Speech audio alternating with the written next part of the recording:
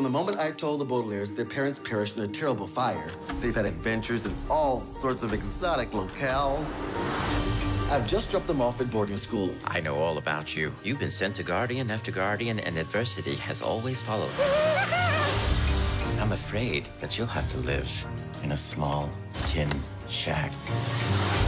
Crabs. Our shack is crabs. Yeah. Our parents were a part of something. It might be the reason all these terrible things keep happening. Count Olaf is still looking for us. Does this seem like a nightmare?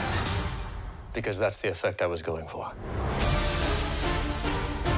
Who is this man? That's Count Olaf in disguise. He was in the middle of a scheme to steal our fortune. What sane man would disguise himself 4 times in a row?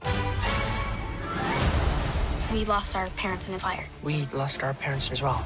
We've seen a lot of things we can't explain, like a spyglass. Where did you get that? There's a secret. We're part of a mystery and we'll never be free until we figure out what it is. We have eyes everywhere, and we are always watching. Aya. We don't have much time. I think I've got it. Open up in there. No! Please? This time, I have no mercy. I won't be satisfied with just your fortune. I will obliterate you in the cruelest way imaginable.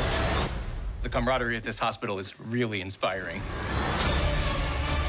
We need to keep moving. I wish you luck. I think you're going to need it. This episode in the lives of the Baudelaires is about to get much, much worse.